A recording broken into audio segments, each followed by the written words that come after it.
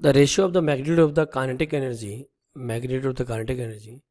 to the potential energy of an electron in the fifth excited state. Fifth excited state means n equal to 6. We all know very well total energy in the nth orbit is given by minus 13.6 z square upon n square electron volt. Kinetic energy is always given by negative of total energy, so it is given by plus 13.6 z square upon n square electron volt.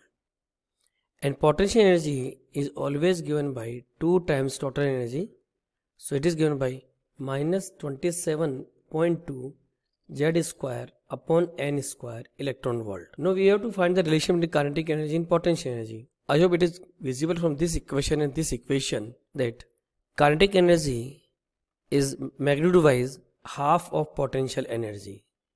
So you can write magnitude wise half of potential energy.